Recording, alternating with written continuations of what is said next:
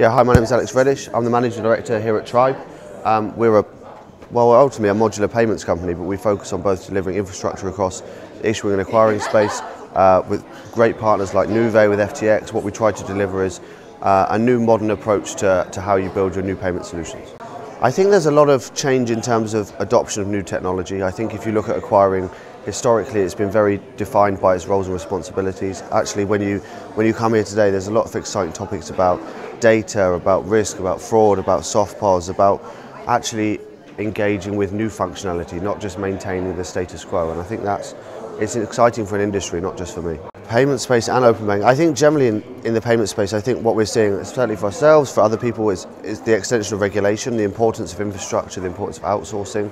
I think a lot of the topics here are about how we can optimize against new types of fraud, authorized payment fraud versus card fraud, all of those sorts of things.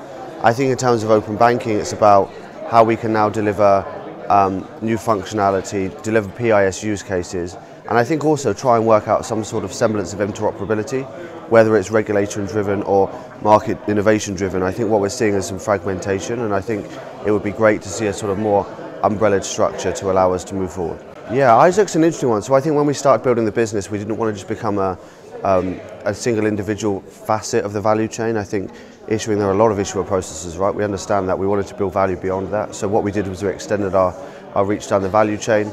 I think we have a number of partners that use both sides of our platform, and the exciting things I think that come from on-us transactions, the ability to anticipate fraud better, interpret merchant data, and I think ultimately deliver a holistic view of the transaction is something that we're really excited about and continue to work on.